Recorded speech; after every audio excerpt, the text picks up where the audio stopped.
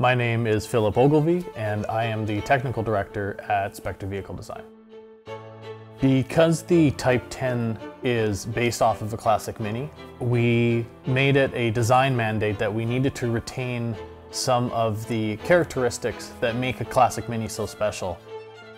When the original Mini was designed by Izagones, he had the idea to make the wheels as small as possible, to put them on the far corners of the car, both to get the most interior space and to get the best handling.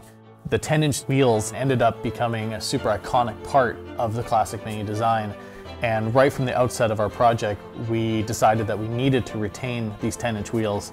They were such an iconic part of not just the way that the car looks, but the way that it drives and the way that it feels when you're inside. This led to some unique packaging requirements though with our mid-engine drivetrain layout.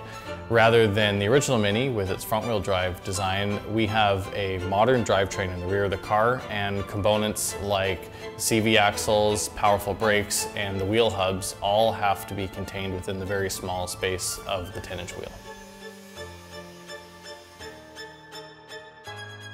This is the Type 10 rear control arm. This is the solution to our design challenge of fitting 10-inch wheels and a Honda drivetrain.